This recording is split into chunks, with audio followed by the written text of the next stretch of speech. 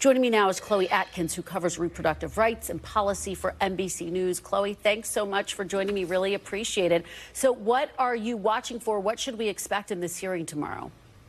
Kristen, good to be with you. All eyes are on Texas, where a judge will hold a hearing on a preliminary injunction that seeks to take one of the two pills used in medication abortion off the market. Now, Kristen, it does remain unclear when this judge will rule. He could rule as soon as tomorrow. It could rule in the days or the weeks to come. It truly remains unknown at this moment. But if the judge does rule to take mifepristone off the market, what we would see is major national implications, and those who are seeking abortion access, even in blue states, would be impacted by this this order from the judge. And we would also likely see physicians and doctors transition from this two-pill regimen to a misoprostol-only regimen that is just as safe but is less effective, Kristen. Yeah, and I know there are some concerns about that because it is meant to be a two-pill regimen.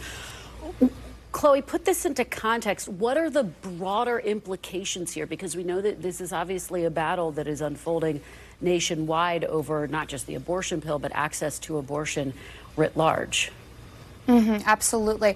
And I mean, we even saw last night where, senators and even governors spoke out in letters putting pressure on Walgreens, CVS, and Rite Aid to further define where they stood on their policies in dispensing abortion pills and how they planned to do so in the days to come. And that came after Walgreens announced that it wouldn't dispense medication abortion in multiple states around the country, including in states where abortion is both legal and illegal. And they made that announcement after around 20 GOP AGs sent letters to all of these pharmacies threatening legal action if they decided to dispense medication abortion in their states. Now, it does remain unclear where these companies are within the certification process. That is something that we are pushing day in and day out to understand better where they are in that process. And we also are looking to hear from Rite Aid and CVS on whether or not they will be dispensing medication